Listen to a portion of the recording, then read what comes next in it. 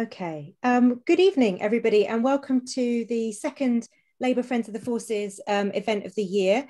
This is an In Conversation event with some of our local government colleagues. I'm Sarah Church. I'm one of the co-chairs of Labour Friends of the Forces.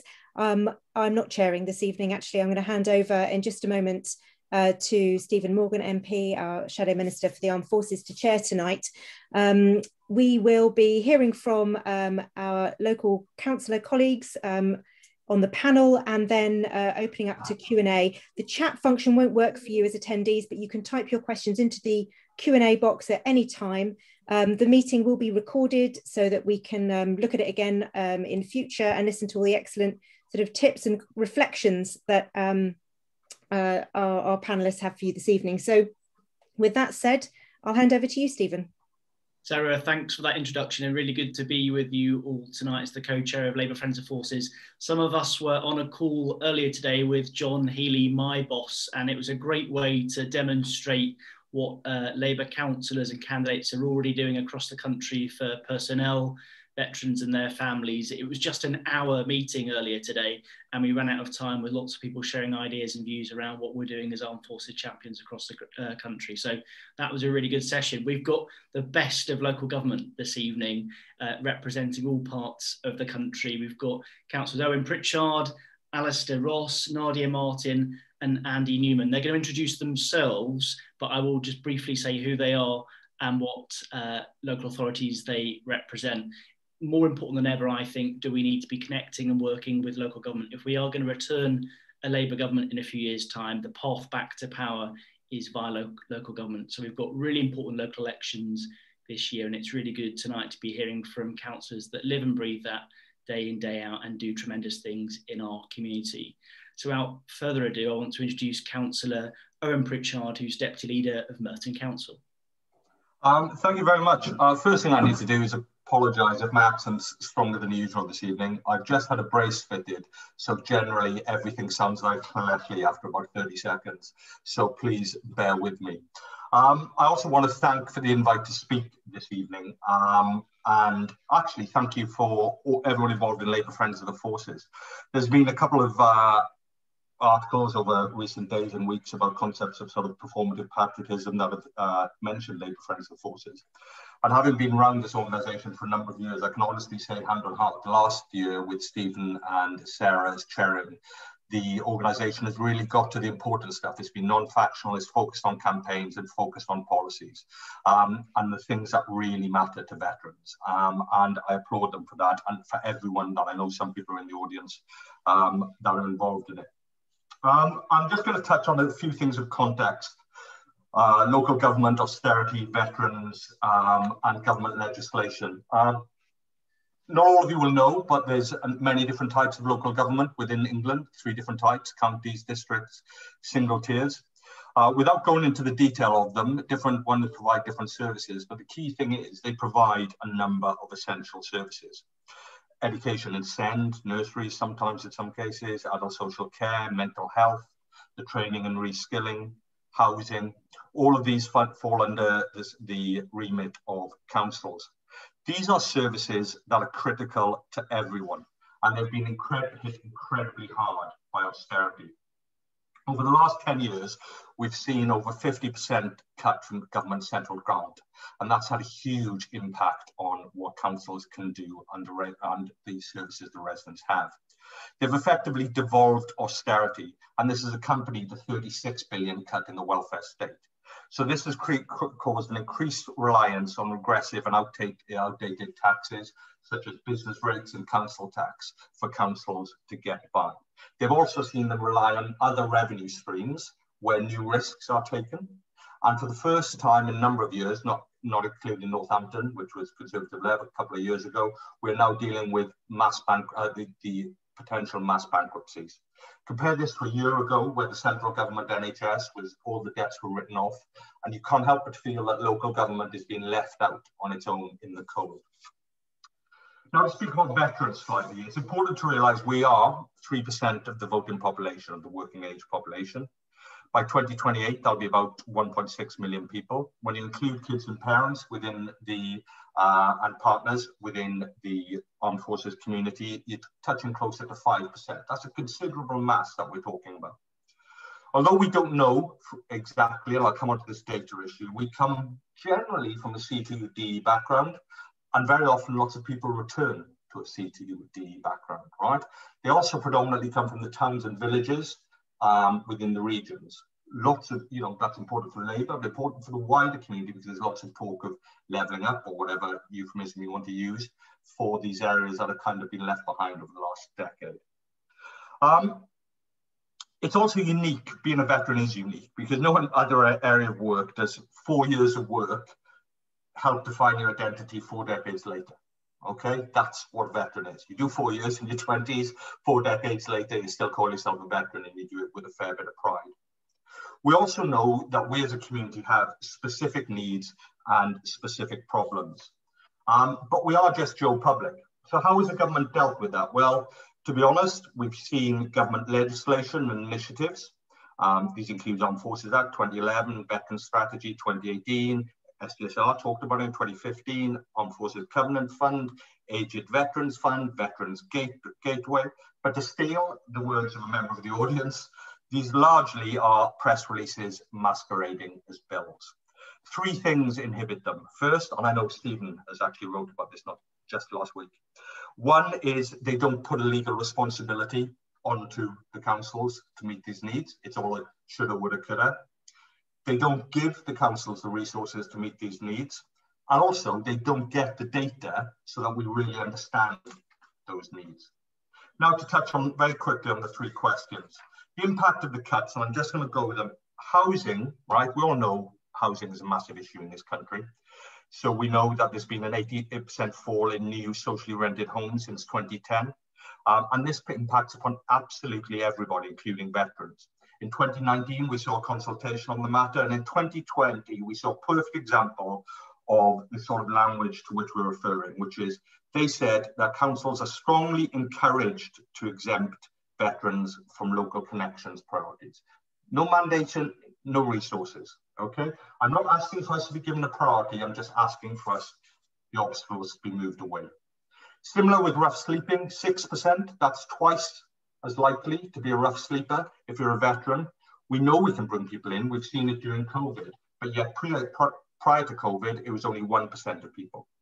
Where it gets slightly murkier is with education and health impacts.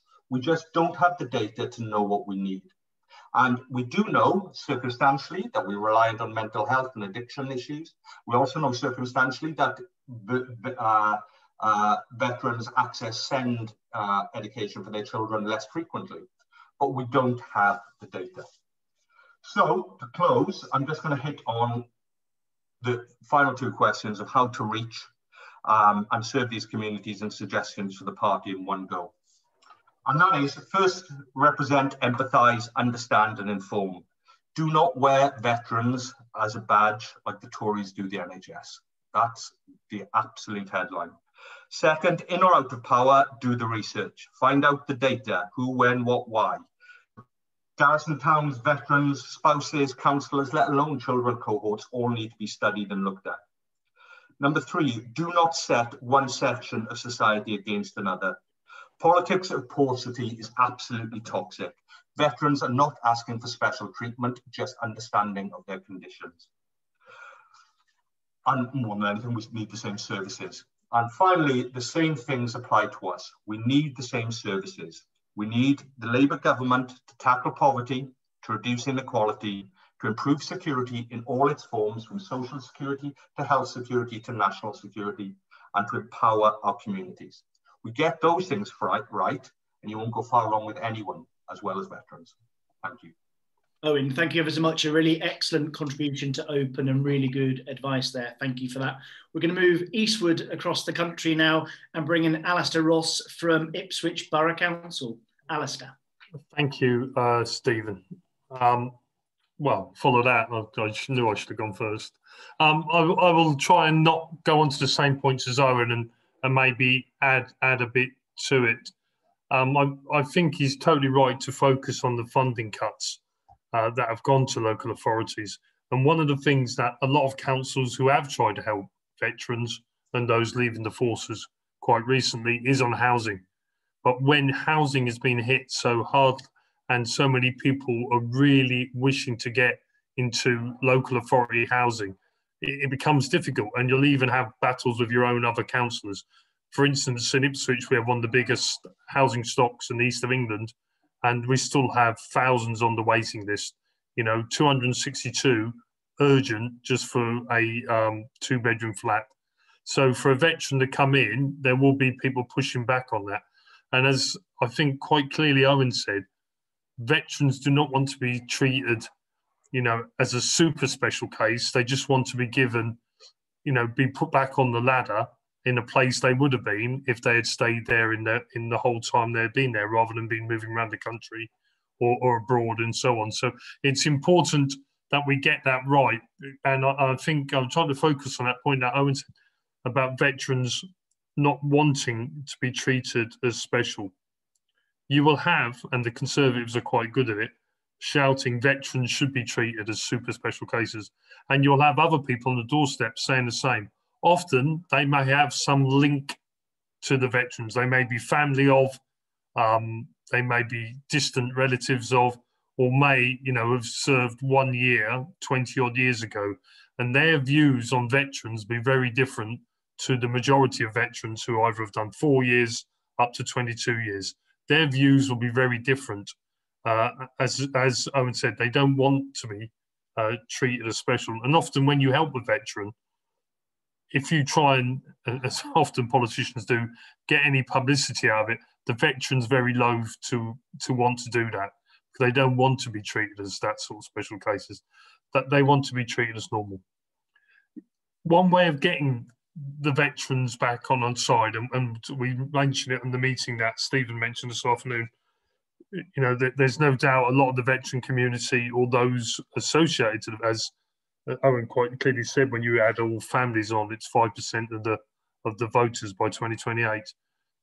We have got a big battle to get Labour to be seen as their friend.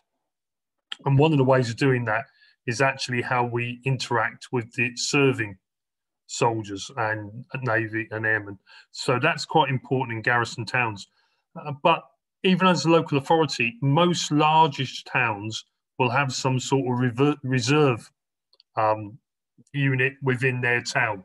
That's quite easy for an LA, for a councillor to get hold of them, go and meet them one evening, when on their training nights or drill nights, as they call them. And that's a good way.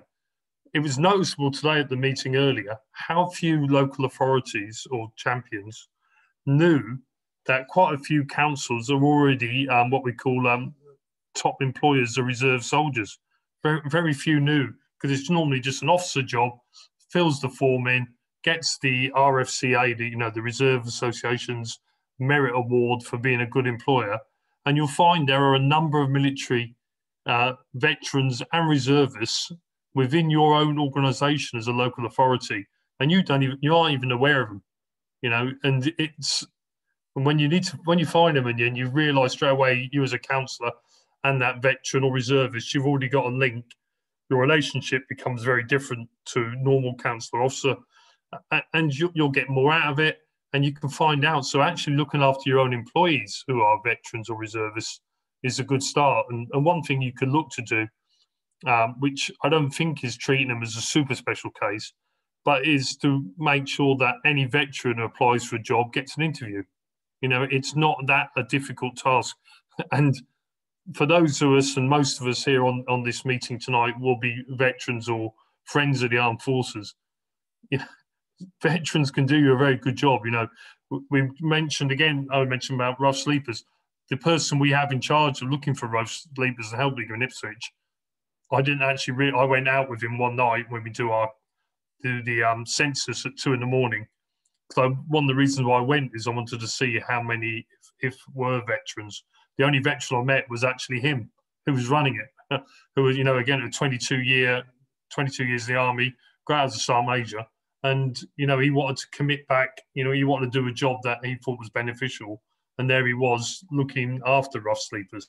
So there is important things there. So the question number 2 about how you can get in with your communities, it's very different depending if you're a town, which is a garrison town, Colchester, Catterick or Aldershot, or if you're a town which has no military units nearby, but there will be links, whether it's the reservists. To get hold of veterans, again, is difficult. It will be on the census, I believe, the next census, but it is still quite difficult, but there are ways around it. And you breakfast clubs, and you'll find that actually quite a few councils are already running them, but you're just not aware of them. So it's good. One of the things that came up, the last thing to point that I make is it was mentioned this afternoon that on the doorstep, and John Healey mentioned it himself, if you went to the doorstep, there was a poppy or Help for Heroes, that some politicians were expecting a frosty approach in 2019. That's what I found as well. Interestingly, as soon as you went to the door and said you're a veteran yourself, they believed everything you said. It was almost as if that had gone, oh, you're a veteran. So it's important that when you have veterans, that you are out there campaigning, because people will believe you, and you're the easiest person to say, don't believe what you read in the paper, this is what we're doing, because you can sell the story far better than any other councillor. That's it. Thank you. Alistair, very good. Thanks for that. Really good advice again, practical ideas there in terms of the importance of engaging with communities, getting involved with understanding what reservists are doing, and really good examples of employment schemes across the country. We're going to move to my neck of the woods now, the South East. It's great to have Nadia Martin with us, who's a councillor in Rushmore. Hi. Thanks for inviting me on the panel tonight. I'm not just a councillor, but I'm also an army wife. So my husband's in the Scots Guards, and I thought tonight I'd talk about housing. I could talk about the issues of getting our children into a local school, or health inequalities when families are posted to a new area. But I hope that my experience of living in army quarters for the last 15 years will give you an insight to what it's like for military families, and also some of the work that I've done around this since becoming a councillor. So on Monday, the MP for Leeds North West, Alex Sobel, referred to my survey I had done in Aldershot with families living in service family accommodation. The survey was based on AME's maintenance and repairs performance, and 66 of those that did the survey said that their homes were not in full working order at Martin. 69% said that faults had to be reported every quarter. 60% said that the workmen either did not turn up or the wrong workman turned up. And 68% said they had to call Amy back because the job was done inadequately the first time round.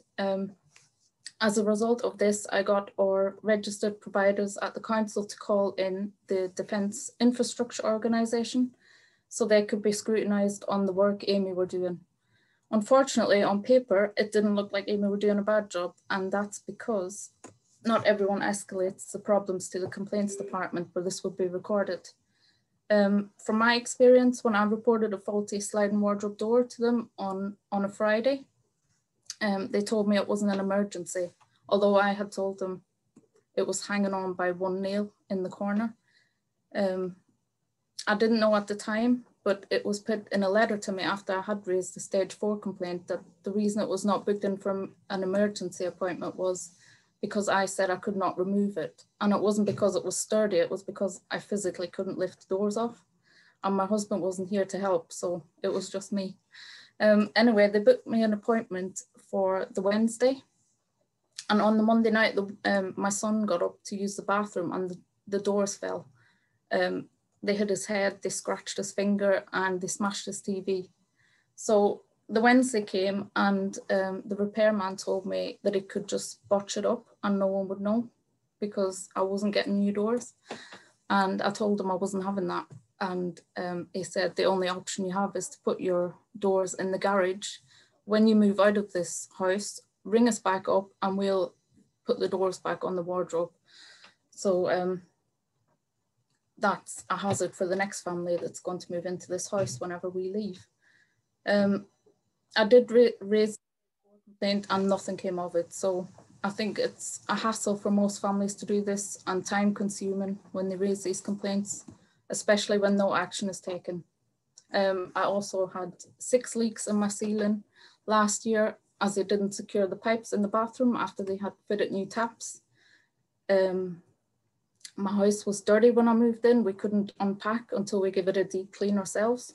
We have cupboards in the kitchen that are missing, and when they did remove the bath, we found 40 crisp packets and other rubbish under there from 2011. But my experience compared to others are minor, and I know a child fell from a bedroom window a few years ago because the safety latches had been removed, and others are left without hot water for months and months. So my recommendation after the survey was that the way to report any work that needs doing would be to have an app where occupants could upload a photo and write a few words about the fault they were reporting. I also recommended that a follow-up should take place 2 to 3 months after the repair, because so many of us have to report the same faults over and over again. So I would like to see councils all over take more of an active role in holding DIO to account on their contractors. And at Rushmore, our housing department will get involved in helping army families.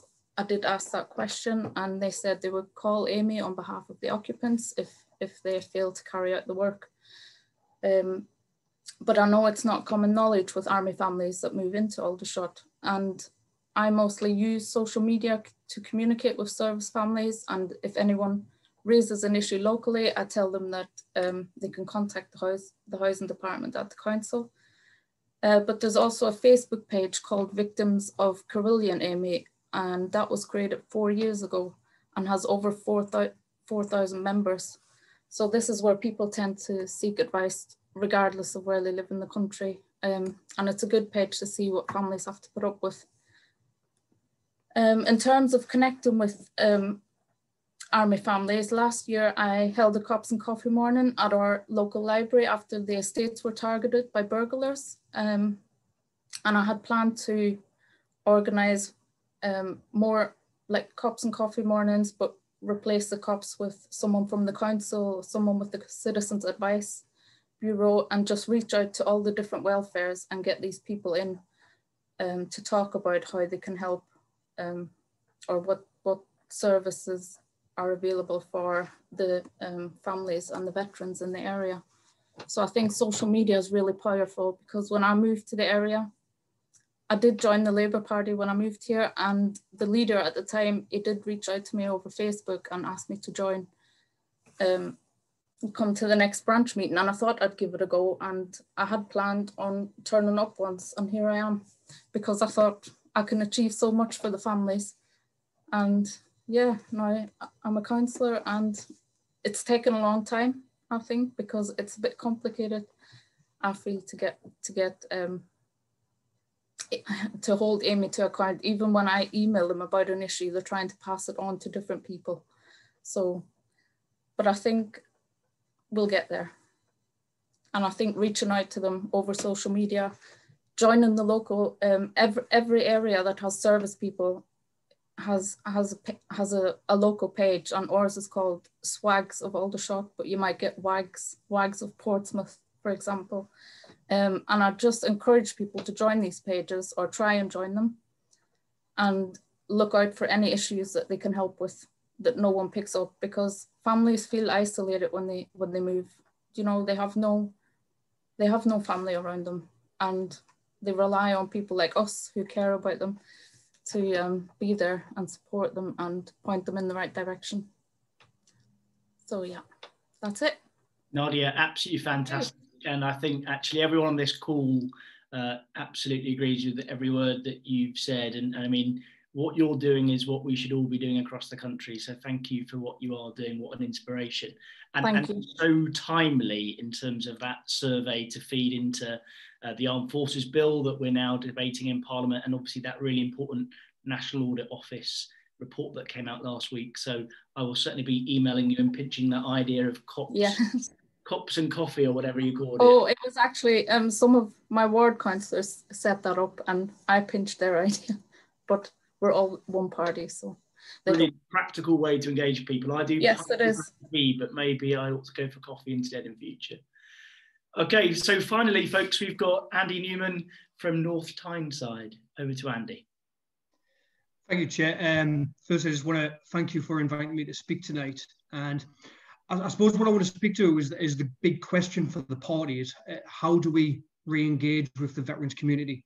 In my view, there's two ways. The first one is having more veterans and people from the armed forces community involved in national and local politics.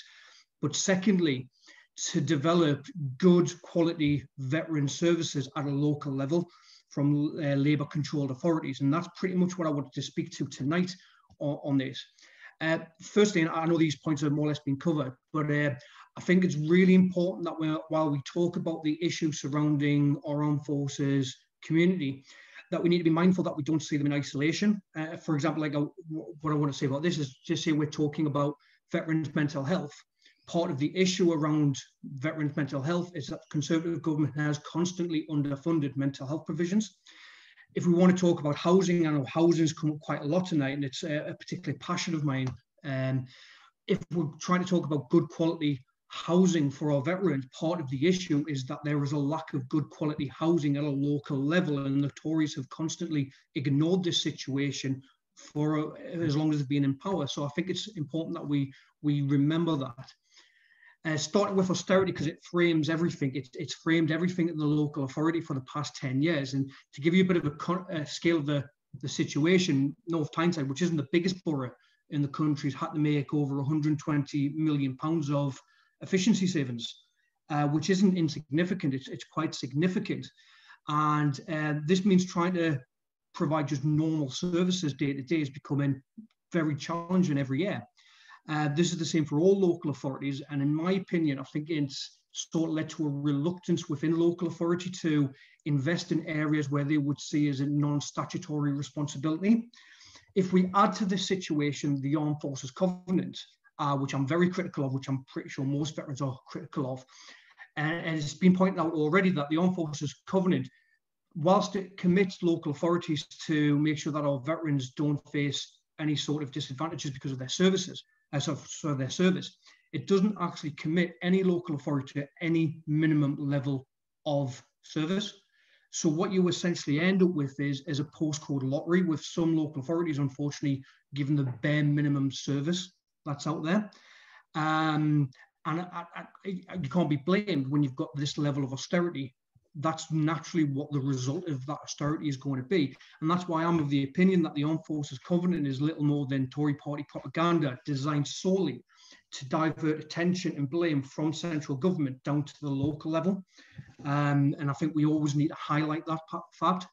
Now, even though we've got austerity, it doesn't mean that there is nothing local authorities can actually do. There's actually, since I became elected, I was quite lucky that we had an Armed Forces champion, Gary Bell, and an elected Mayor, Norma Redfern, who were very passionate about using the existing powers of local authorities to try and develop veterans policies.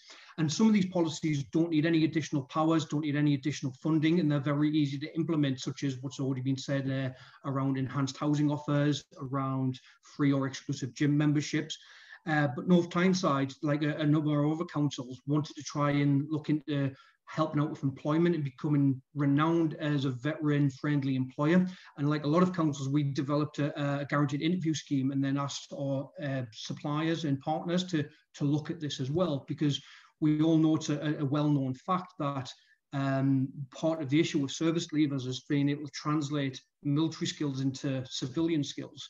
And we felt by bringing in a guaranteed interview scheme, it would be a practical and effective change. But I think the most important policy we've developed was our outreach service. Now, Councillor Gary Bell was really passionate about bringing in an outreach service. Now, this one does require funding, so it required a little bit of creativity around it. And what we've done is, basically, we hired our own in-house dedicated outreach worker, as opposed to having the outreach service bolted onto the job role of an existing council officer or relying on third party or charity sector to provide outreach services. In order to secure the funding for this officer, we designated the officer as a specialist housing officer. That's important because we were able to then use the housing revenue account to fund the job role instead. And by doing this, it means we didn't put any additional pressure onto another department. So it was very easy to pass through the council. So it did take a bit of creativity. Now, the main advantage of this outreach officer is that there is one dedicated point of contact for our veterans and charity sectors who need help, but also that outreach worker has the time, the resources, and basically all the help they need to be able to develop networks and tailor solutions for our veterans. So it's turned out to be an incredibly effective role, and it's so effective that the other councils in our area are now starting to adopt very similar models to what North Tynesid's done. So I'm very passionate about this. So passionate, in fact, I would actually suggest that all local authorities at some point should have a dedicated outreach officer. It's something to look into, and I hope the Labour Party do look into trying to encourage other Labour authorities to do this. The very last thing I wanted to very quickly touch on, because I think it is important about developing Labour's reputation with the armed forces, is that as well as looking at policies and roles and initiatives that the local authority can do internally, it also has a role to look externally. I honestly believe that local authority is the collective will of the people that they represent, and local authority will very often lobby government for changes that they think is necessary. And we've done this around pensions, we've done this around trains. And I think there's a very strong case to argue that local authority should be making or lobbying the government for changes to our veterans, to support our veterans. And we've seen this very recently with the Help the Commonwealth 8 campaign, where we've managed to, I mean, it was Labour Friends of the Forces who pushed the motion to other authorities. And we've had over 28 Labour groups say that they're going to adopt this motion and take it to their council. And it's had an effect, because if anybody watched the second reading of the Armed Forces Bill, the amount of MPs who brought up Commonwealth veterans shows that this is working. So I hope as Labour Friends of the Forces expands, that we continue to utilise local authority in this way. So that's everything I've got to say. I hope you found it beneficial. So thank you very much. Andy, thank you ever so much for that. And I think a really good point there around the need for good quality tailored services. A classic example of a brilliant Labour-run local authority that's not only just talking the right talk, but then delivering for personnel and their veterans. So thanks ever so much for that. So folks, we've called this an In Conversation meeting tonight. We're really keen to hear comments, ideas and views. If you haven't done so already, please do post your comment in the Q&A chat function. But just to sort of summarise some of the key things that have come out, the importance of understanding data, making sure it's not about tokens and badges, but real action, reaching personnel and reservists has been a key theme. Nadia saying around surveys on key issues and addressing everyday problems.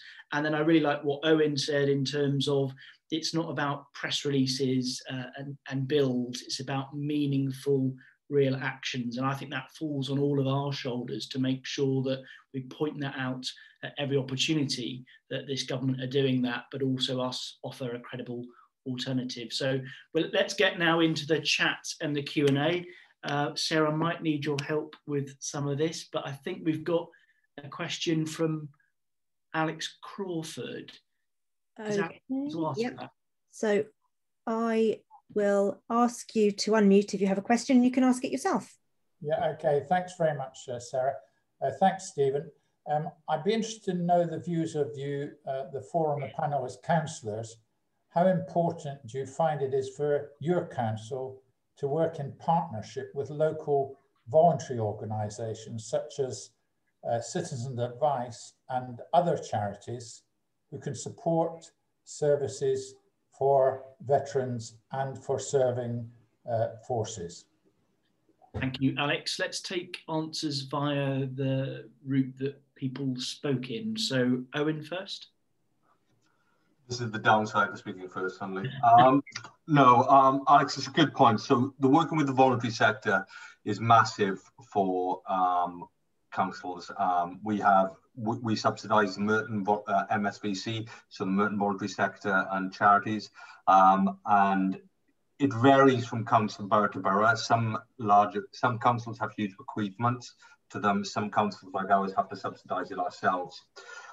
With regards to the type of the council, well, in my area, which is Merton, for those who don't know, that's South London, where Wimbledon is, and then in the half I live, which is Mitcham. We have Hague Housing, which is the biggest housing for Nepalese community, right? So we do work with Hague Housing, you know, in quite a big way. We work with Don's Action Trust for food banks and the like. Do we work with charities in other areas specifically for veterans? Probably not as much as we should, but because our veterans community outside of Hague Housing is not massive, to be honest, and we try to approach it through that way. But we're always open to ideas. So if there are specific charities you want to, you suggest we tie into or subsidise, I could put those cases forward. Thank you, Owen. Alistair, anything you wanted to add? Yeah, just I think like Owen, we in Ipswich invest heavily in the Citizens Advice Bureau, and interestingly, the Tories, especially the County Council, have made massive cuts in their grant to the CAB. It's just common sense for us, because if the CAB wasn't there, we would have to probably provide half the services they already do. So that's that. Talking about one of the questions I think Alex asked about military charities, that's a lot more difficult. My personal view, there's far too many of them. And I think someone's already mentioned in one of the other questions I saw written down about the state of the British Legion. It's difficult because in some villages and towns it is the only thing. In other towns, the late Legion has got nothing to do with the veteran community anymore, though it still probably does a good job. So I think your military charities and links to them is much more difficult to work on. Even if you're a town which hasn't got many military in, like Owen mentioned, Merton, some of your soldiers will come from your local regiment. So actually getting a link into their local, the charity for the regiment that where you recruit from is quite useful, because if someone comes across hard times, homeless, etc., like mentioned earlier, it might be that you can get some help from within that regimental charity. But there are far too many charities, and there's some dubious ones that seem to appear every now and then as well. So it's a bit of a minefield working with military charities at times. Alistair, thanks for that. Nadia or Andy, anything you wanted to add to the answers? Yeah, so we don't have a military charity as such, but we have, it's a charity called the Vine Centre, and they help all sorts of people. And myself and my ward councillor, we give our councillors grant to that, because they set up help for the veterans, mental health issues, finding them work, getting them into work. And every year we've been given our award grants to that charity, because it does help the veterans. And we were looking for somewhere this year to give it to a charity that helps families, but we couldn't find one locally. So, I mean, the Vine Centre helps everyone. So I suppose that helps, yeah, the families if they need it. Yeah. Thank you for that. Andy, anything you wanted to add? Yeah, well, I think everybody's nailed quite a lot of what I was going to say, but one thing I would like to follow on with this is that when you get really good grassroots charities, veterans charities especially, they make the world of difference. There's one charity that I spend a lot of time with, even in partnership with Councillor Gary Bell, who is our armed forces veteran, but I like to take a keen interest in this charity as well, is we've got a charity called Operation Veteran, who's set up by a guy who's ex-RAF. There's a lot of ex-military involved in the charity, and the service they provide is just fantastic from beginning to end. And the local government didn't have to do, or the local council didn't have to do much work. We give them a little bit of grant funding to help them get set up. We've helped them with like some premises and trying to get them some funding. But actually having a really strong partnership with a charity like that has made all the difference to our veterans. And I'd strongly recommend, if you find good grassroots charities which are doing a lot of good work, get a hold of them, help them develop that relationship, because they can make the world a difference. Thanks for that, Andy. Next question then is from Sophie. As councillors, how do we engage with military families and veterans? Obviously, Nadia covered some of that earlier, but Sophie, did you want to come in on that? Yes, it was just to find about, I know Nadia had said about it, but if there was any other ways of engaging with the community at all. Any of the panel want to answer that? Owen? Yeah, if I can, then thank you, Stephen. Thank you, Sophie. I think the key thing is you find them first. So I'm you know, I'm an old infantry, so I believe in find, fix, strike, okay? And it's very difficult to fix them and to strike them with all your lines to take. If you haven't found them first, I can see Nadia smiling, she's probably heard that in the house before now as well. The truth is, we don't know enough about where these people are or how to reach them, be they serving personnel or veterans. We can do more. A lot of what we can do is when we're in power, quite frankly, in national government. But it begins when we're out of power with having a better register of what councillors have armed forces connections, having an intelligence map of where garrison towns are, where main recruitments are. Those kind of things matter, because when you begin to understand the picture, then you can begin to do your stakeholder analysis and begin to understand. So I know that sounds really technical, you know, and when you get to the delivery end, it will look like what Nadia is doing, and not because Nadia is slap bang in the middle of a high density area, but there's a lot of people who aren't in those high density areas, and we've got to find them first. So it's kind of data led. I'm sorry, that sounds a little bit technical. Owen, thanks for that. Alistair, I think you want to come in? Yeah. It's just, I think when I was knocking on doors a couple of years ago, and a sort of newish block of flats, walked in, you know, again, we've got no military barracks in our town, but 2 garrisons within sort of 20 miles. Knocked on the door, walking around, went to the top floor and noticed all the boots and their shoes were outside the doors, all very neatly. It was like walking around a sergeant's mess, not the officer's mess, because the boots were all in pairs and neat, but and polished. But straight away I realised that these were soldiers living here. Knocked on the door, and they've all bought or renting, moved out of the army accommodation. So there I'd found a small batch of serving soldiers living in our town, chatted with them. Obviously you get that relationship, and found that there was about 15 to 16 on this small new estate, mostly of flats, you know, who decided to live there. So straight away you had a little connection. So that is one way. And going back to Andy mentioned earlier, I was probably a bit unfair on some charities. If you get hold of a good charity, especially a small charity, they will have found the veterans, or the veterans may have come to them before they've gone to the council. So that's another way of getting in there, getting the trust of that charity, and then you can help and assist the veterans, and then that charity knows that you're a good contact. Thanks for that, Alistair. Anyone else want to come in? Andy? Yeah, thank you, Chair. I just want to say, I mean, the answers have been fantastic already, but if I could just quickly add to what they've said, it goes back to what I was saying about our outreach worker. It's getting the outreach service right. I think if local government can get a really strong outreach worker, even this is going into charities, then you can really start to make inroads into the veterans community. And there's 2 points I want to make with this. And the first one is when it comes to the veterans charities.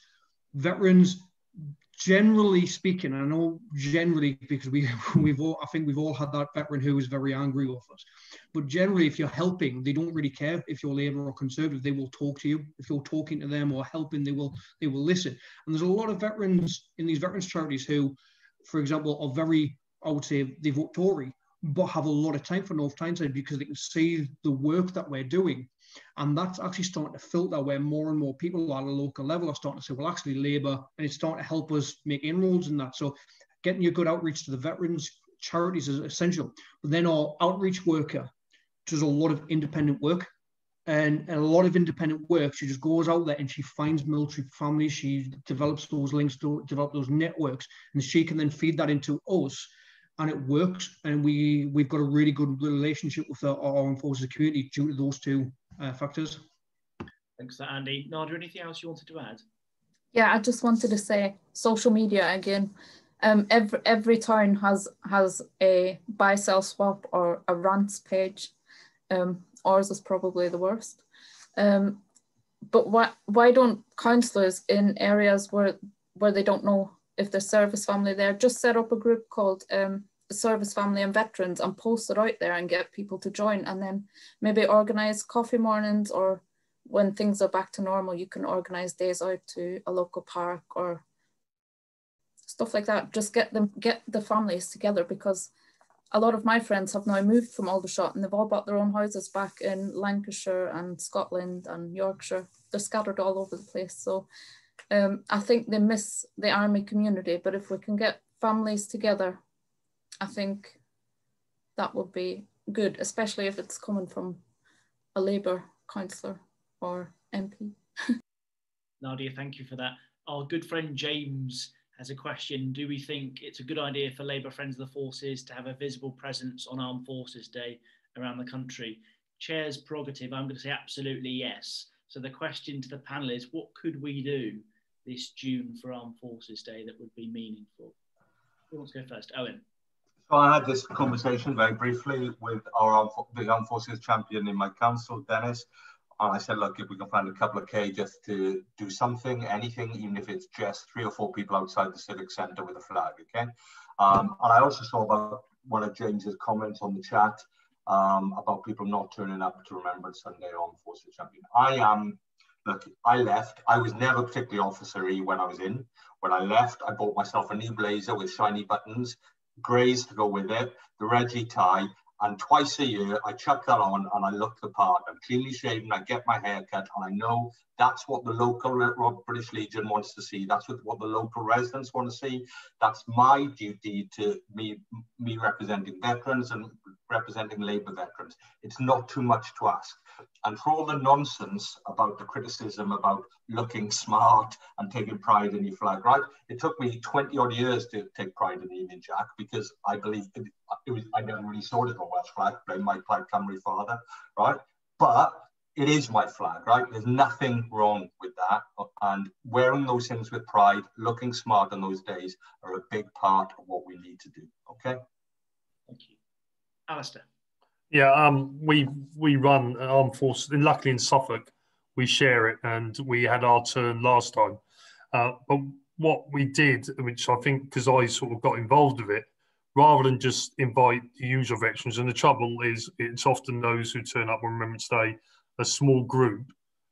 And we had the local units came, but what I also did was manage to get hold of our county regiment, the Royal Anglians, who are based in Woolwich, and managed to get them to send 2 minibuses of lads up who stood on their combats, met the mayor, and then we got the local brewery to give them some free beers afterwards.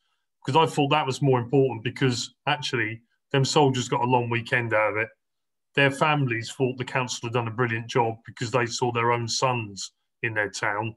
And to the lads, it wasn't really a chore coming home and giving it Billy Big Boots and their uniform in their own town, and it went well. And interestingly, one of the other councils, not Labour now, are copying the same idea. Well, they were going to, but obviously because of COVID, it's all become a bit of a non-event this year, but they were expecting to do the same. So important to think not just your local unit that's based near you, not just the veterans that you already know about, but other veterans groups and your own unit that you recruit from, which is it's a bit easier than you think, really, because it's mainly large county regiments or large regional regiments. And if you said, if you were in somewhere like Coventry or, in Lincoln, and you went to your local, they would find a minibus of lads to come up, and it wouldn't be much of a chore. Thanks for that, Alistair. Any other ideas from the panel in terms of what Labour Friends of Forces could do on Armed Forces Day? Andy? Well, I think the same as you. We need a presence on Armed Forces Day. I don't think there's anything wrong with Labour Friends of the Forces organising an event around Armed Forces Day. And it goes back to, I think Owen said it before, I mean, I very rarely done any of my military stuff, but on Armed Forces Day and Remembrance Sunday, I get my medals on, my blue, red, blue tie, I go to the event. And it goes back to this, and I think where you sit in the party doesn't really matter. I personally think it's unfair criticism on Keir Starmer with the flag. When did we lose touch with patriotism? When did the left lose patriotism? When did we allow the right to have a monopoly on patriotism? I studied history, and when I left the army, I went back to the Open University and I studied history. The Labour Party has always stood with patriotism. If you look at the 1945 election campaign, there was veterans plastered all over every Labour poster. And I know that's going back a long time and times have changed. But the left itself, the Labour Party, has sort of lost touch with that patriotism. And Labour Friends of the Forces, I think, will be the driving force to re-engage the left with patriotism. And I think any criticism of Labour Friends of the Forces organising chats around Armed Forces Day, doing events around, meetups or anything like that, or any type of, whether or not we want to try and get local Labour groups involved in anything with Labour Friends of the Forces around that day. Any criticism is wrong, because we need to re-engage with patriotism, and I hope Labour Friends of the Forces will do that. Thank you for that, Andy. Nadia, anything else on Armed Forces Day you wanted to add? No, we just always lay a wreath from our Labour Party or Labour branch in Aldershot. But if we can do anything better, I mean, Andy and everyone gives some great ideas there. So I think the more visible we are, and it's not for scoring brownie points, because that's what we hear all the time, isn't it? It's because we care and we want to remember them, and they need to know that we're on their side. So, and it's about paying respect. And why should we as Labour councillors not pay respect, or why should it not be genuine just because we're in the Labour Party? It is more genuine, if anything. Brilliant idea. One of the things I did last year, if helpful as a practical suggestion, is I wrote to all schools in the constituency and asked children to do a postcard to a local veteran. And we had some fantastic responses. Then we delivered that to local British Legion to give out to local veterans. So a really sort of practical idea that made a real difference. Let's take a question from Alex Lee. We've obviously touched on the Armed Forces Bill earlier today that was debated in Parliament on Monday. Alex, did you want to come in with your question? Hi, Stephen. Thanks very much for asking. Andy touched upon it briefly in his statement.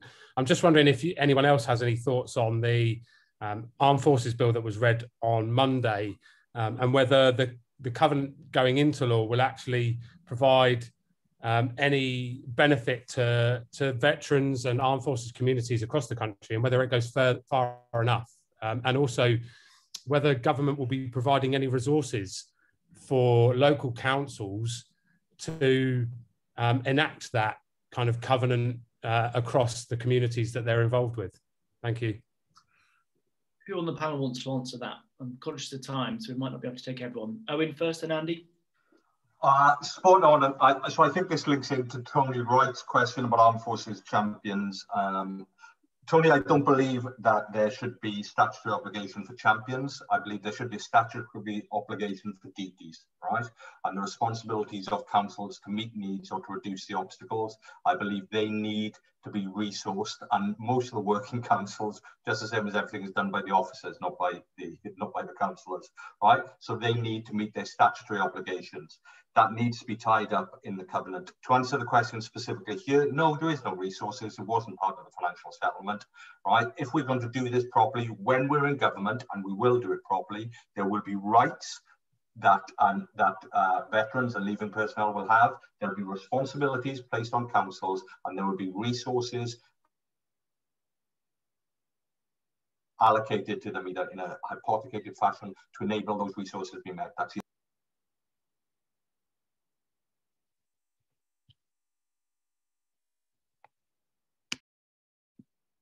Can you hear me okay? Yes. I was just going to ask that.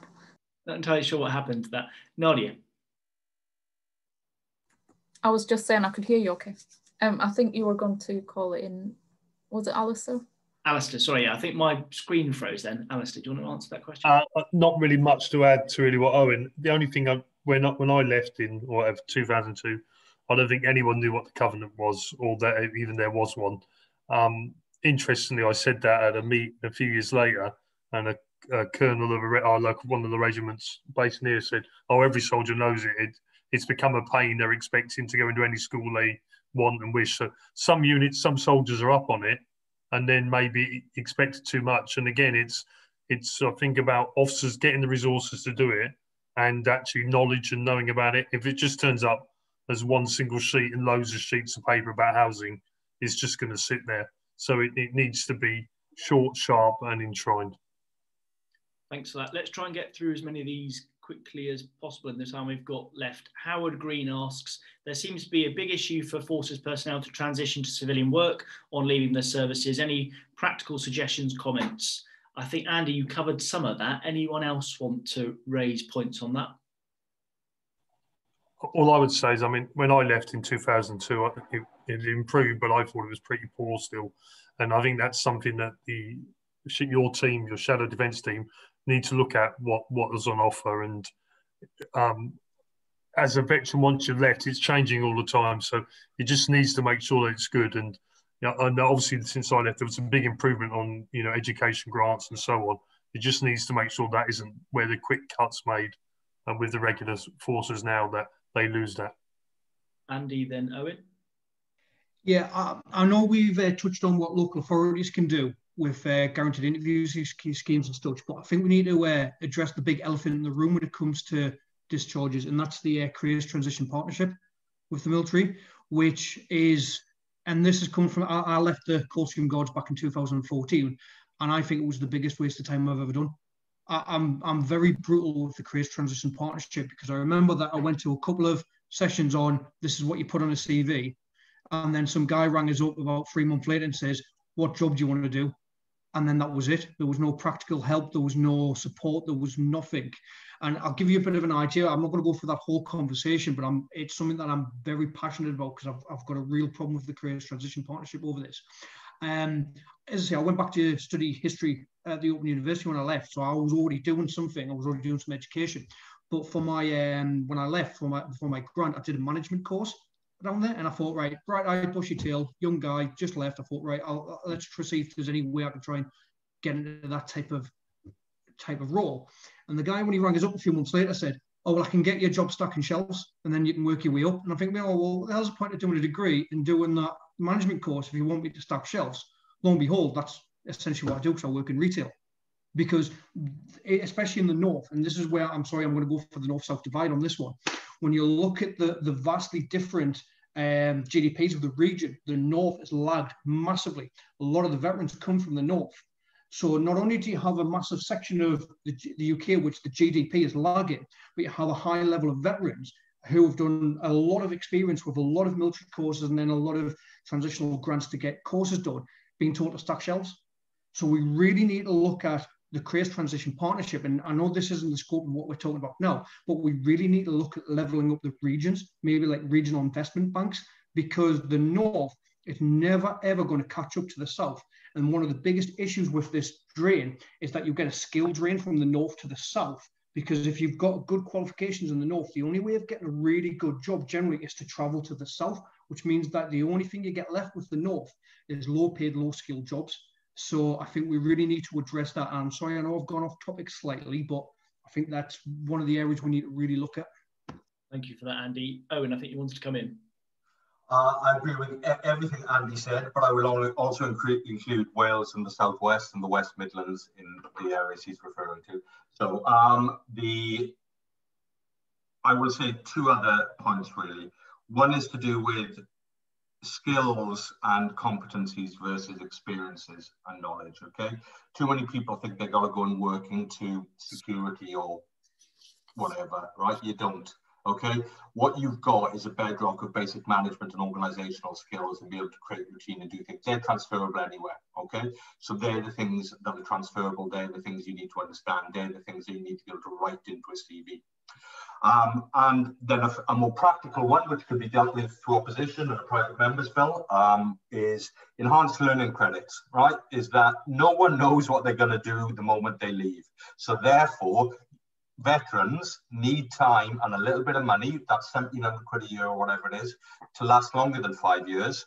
And to be honest, 1 year is a write-off because of COVID. Now it needs to last longer so that people can reskill. We've talked about through Life Education Service, Angela Rayner spoke well about a couple of years, a couple of years ago. But what we can do is facilitate that for veterans now for 5 years and 10 years after they leave, to enable them to retrain when they understand better. Owen, thanks for that. I'm really conscious of time, folks. There is a whole set of other comments and questions in the chat, but we have run out of time. Sarah, I know you're still on the call with me. What I would love to do, if people are up for this, is maybe do a second session where we would share ideas, practical advice, and help sort of come up with some campaign ideas, certainly as we progress as a Shadow Defence team issues through the Armed Forces Select Committee in the coming weeks. Do people think that would be a useful thing to do? Because I just don't think we've given it justice tonight in an hour, have we, actually? And we had a similar sort of experience with a call earlier today with our Armed Forces champion. So if people are up for that, then I will take that away as an action, because I think that sort of information sharing, the sharing a good practice, is something that is really out there for an appetite for at the moment. So if people are up for that, let's do that. On that note, I'll hand back over to Sarah, who I think wants to say a few words. Thanks, Stephen, and thank you so much to our panellists. As you say, an hour wasn't long enough. Maybe we need to schedule longer and probably more of a round table, because I know there are plenty of councillors and candidates in the audience tonight with some excellent questions. In the chat, I have put our email address, because those questions are really valid and you deserve answers to them, and we will do our best to get them answered. And without volunteering any of our panellists for the guard room, if you have questions for them specifically with regard top tips, ideas that can be put into practice both in opposition and in power at the local level, I will endeavour to sort of put you in touch or get those answers from them. Just don't forget, serving armed forces communities, and Nadia will know this, half the time forget they've even got local councillors. They're so busy moving from A to B and worrying who the local welfare officer is. That's probably as far as they get, and that's who they might use as their local councillor. Actually, you reaching out and doing what Nadia has done, which is exceptional, is something that would have sort of blown my mind, I think, when I was both a serving wife and soldier at the same time. So be that counsellor. It's fantastic.